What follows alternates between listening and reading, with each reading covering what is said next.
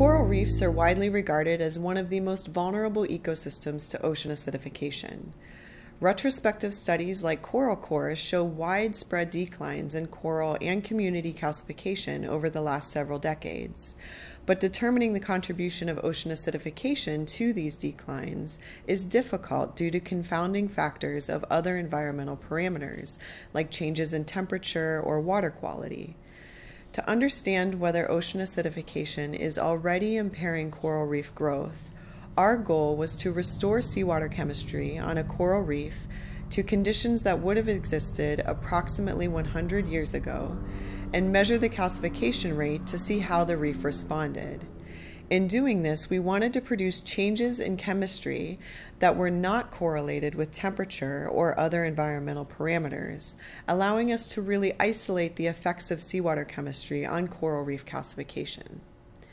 To do this, we conducted a series of 22 experiments on a coral reef in Australia's Great Barrier Reef, where we used sodium hydroxide to increase the total alkalinity of seawater flowing over a reef flat, with the aim of increasing the carbonate ion concentration and the aragonite saturation state closer to values that would have been attained under pre-industrial atmospheric PCO2 levels.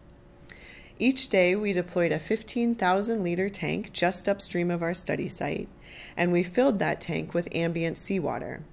And then we manipulated the chemistry inside of the tank using sodium hydroxide. We then pumped that solution onto the reef flat and allowed it to flow over the reef for about 1 hour, at which point we measured the rate of calcification.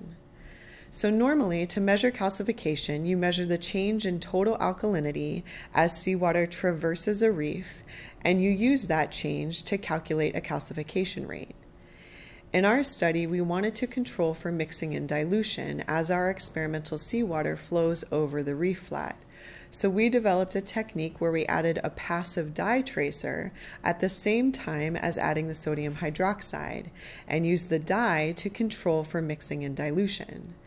So instead of looking at the change in alkalinity before and after the water flows over the reef, we calculated the change in alkalinity to dye ratios, allowing us to isolate the fraction of the alkalinity change that was due to our experimental conditions. Using this approach, we calculate that an average of 17% of the added alkalinity was taken up by the reef community, inferring a 7% increase in net community calcification.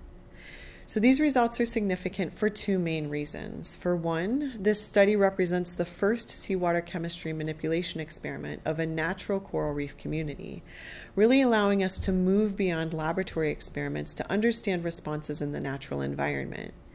And second, our results suggest that reefs may have been calcifying more quickly 100 years ago than they are today, providing evidence that the effects of ocean acidification may already be underway.